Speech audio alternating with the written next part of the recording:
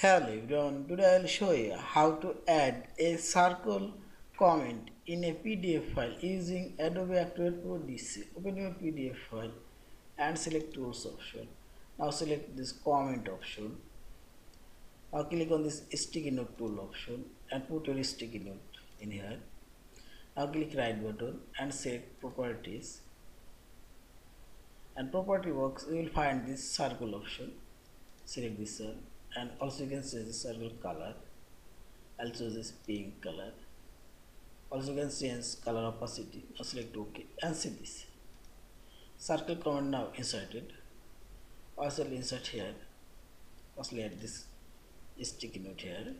And click right button, properties and circle counts and change color. Now select OK and see this. Circle comment added. Now type your comment text here and post. Now you can reply. You can make this comment status accept, cancel. Also you can add a check mark here. You can add reply. Yeah, this is. Thank you for watching. Please subscribe, like, share and comments.